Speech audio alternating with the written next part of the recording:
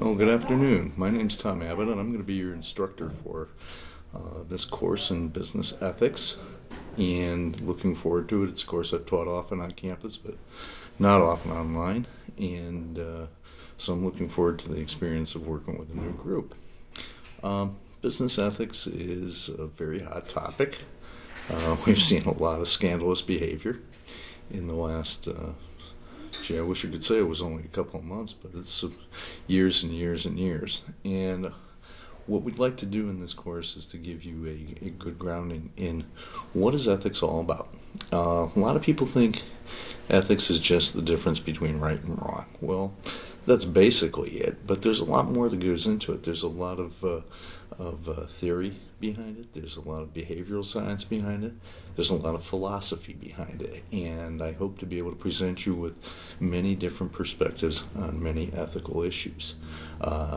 So when we are grounded in business ethics, we're going to go beyond that a little bit into, again, areas of behavior and philosophy.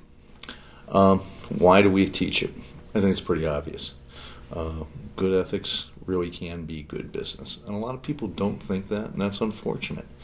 So what we want to do is be able to give ourselves, again, a sound footing, a sound grounding, understanding what the concepts are all about, where they've come from, a little bit of a historical background, a little bit of practice in using them.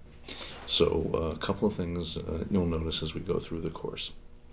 One, there's going to be a lot of casework, okay? And you're going to, if you haven't already, you will be learning how to do a case analysis, and a lot of our work will be done that way. There'll be a lot of class discussion, and we're going to use the discussion board heavily, and that is important to the way we teach and learn in this course. Hopefully you guys will be arguing with yourselves so much that I won't have to jump in too often, but I will if I have to. And I've posted in the course some of the guidelines and some of the ways we're going to get started and get going. So I'm looking forward to this. It should be interesting. I will be explaining a little bit more about it as we get deeper into this first week, and of course I hope to be talking to you as we go along. I welcome you. I'm sitting here right now in the library at Post. As you can see, my office is downstairs in Trowbridge Library, so if anybody needs to get a hold of me, I've already put up a link to my faculty page and where you can find me.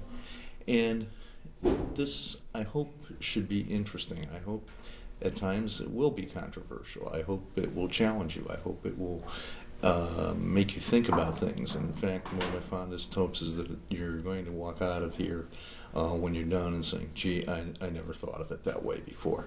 So again, welcome. I look forward to working with you, and I hope we have a great 8 weeks. Thanks.